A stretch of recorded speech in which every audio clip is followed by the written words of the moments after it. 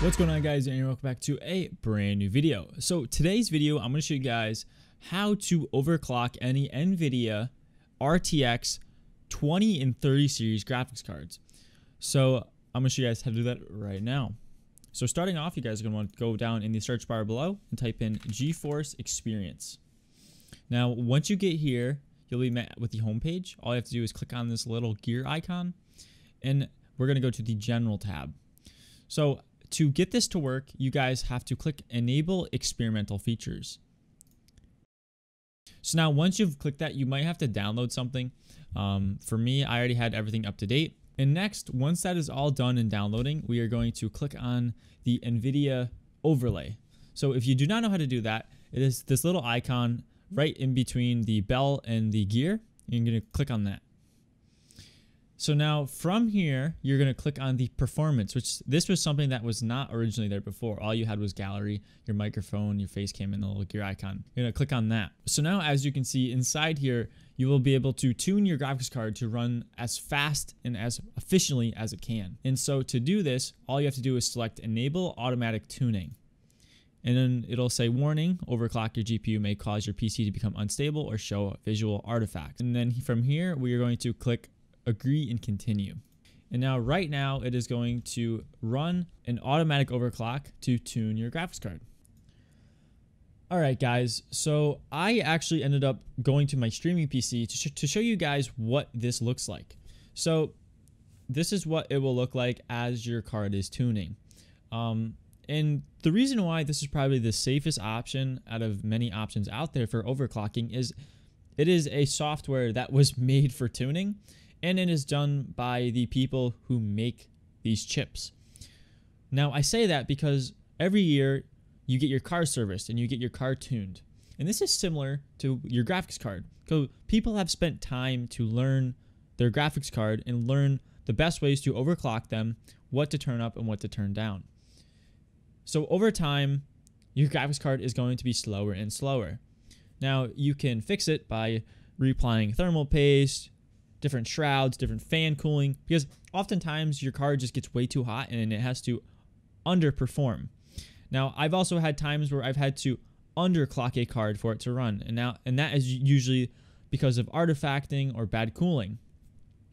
And the reason why that I think this is a great alternative to manual overclocking is because there's less user error.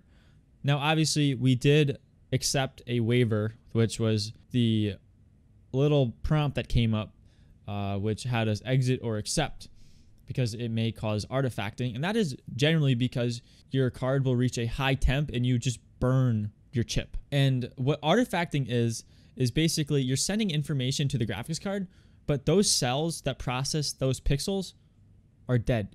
So when it sends it back to the screen, it sends it back as these little dots, and there's like little green, blue, they're all different colors. So I was a little incorrect on my terming here, but basically the memory inside of the graphics card start to fail. So what happens is you are sending information to the graphics card, but the memory isn't fast enough to read and write because there's damage on the card, which was referred to in the video as cells. So these cells are failing to read and write, which causes these light and colors to flash every time that you run a benchmark, play certain games, because oftentimes your computer will blue screen or crash.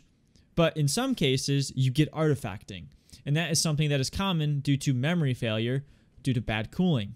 So that's why you see more people take apart their graphics card and apply proper and new thermal paste every 2 to 4 years. As I just put the new Arctic MX4 thermal paste on my 2080 Ti. And you should expect temps to drop probably 5 to 20 degrees Celsius, which is very, very big considering most of these cards run insanely hot. So as you can see here, you can see all the information. You can see it running its test. And I just wanted to show you guys what it actually looked like while it's happening. This has been running for probably 10 minutes now. I would expect this to run for the next 10 to 20 minutes. And as you can see, our overclock has finished. Now, the reason why I said do not expect a lot of results out of this is because most of the time your card is already tuned. And so for me, I have a Zotac RTX 2080 Ti AMP MAXX. So it already comes with a factory overclock. So basically what that means is they tune the card and I purchased that tuned card. And this is similar to any other graphics card that has many makes. So for example, you can buy your Founders Edition GTX 1070, but then an EVGA makes a superclocked GTX 1070, which has a faster boost clock and core clock than your Founders Edition card. And this is similar to any other card out there. So as you can see, my result only did a plus 68 megahertz, which is nothing. It's nothing at all. And I will not really see anything different with this. I don't expect like 30 or 45 FPS in any game. I know like a lot of people are saying, oh, I'm getting like 60 plus FPS after doing this. I'm going to say right now, that's very rare. At most, you'll probably get like 10 to 30 FPS. But even then, 68 to like 200 megahertz is nothing. Is really, really nothing. Most people clock their graphics card like 3 to upwards of like 1,000 megahertz.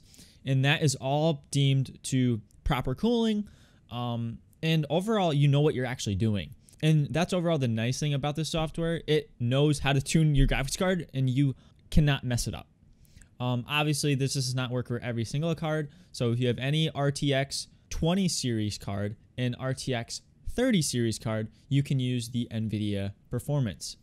So that is how you automatically overclock your graphics card. And with further ado, that is it, guys. So thank you guys so much for watching. Sorry for not looking at the face cam a lot. I'm just so used to looking at the screen. But that is how you automatically overclock your graphics card. If you guys have any questions, my Twitter is AaronMcGurk_. You guys can catch me on Twitch at twitch.tv/AaronMcGurk_. And thank you guys so much for watching. If you guys enjoyed, please comment, rate, and as always, subscribe. Bye, guys.